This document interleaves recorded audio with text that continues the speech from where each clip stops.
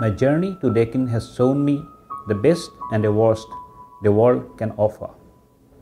It began in India when I first studied fundamentals of science at the Cotton Collegiate School in Assam. I graduated from Anna University in Chennai in textile technology, then did a master's degree on fiber science and technology at the Indian Institute of Technology, Delhi. My work then took me to Bahir in Ethiopia, on the shore of magnificent Lake Tana, the source of the Blue Nile. There, I designed an undergraduate program in textile engineering, prepared the blueprint for a multi-million-dollar textile and garment industry support institute, and taught at the university.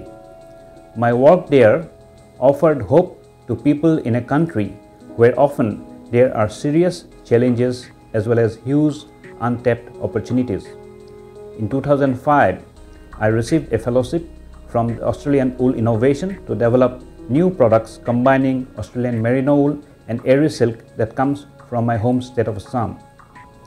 In 2006, I was awarded the International Postgraduate Research Scholarship from the Australian government for my PhD, which I completed in 2009. My thesis was titled Fabrication and Characterization of Silk Powder for Biomedical and Sorption Applications.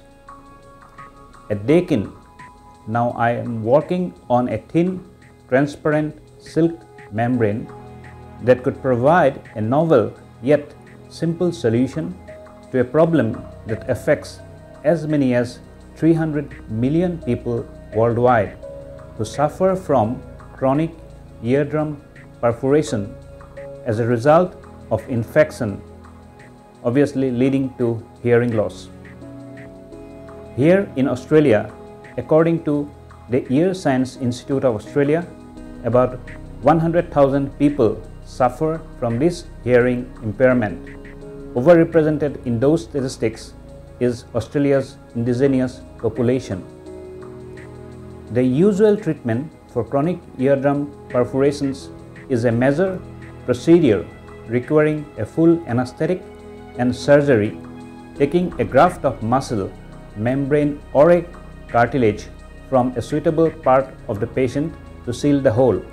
Whilst most of these grafts provide a barrier and prevent further infection in the inner ear, they cannot vibrate like a normal eardrum and thus cannot restore hearing.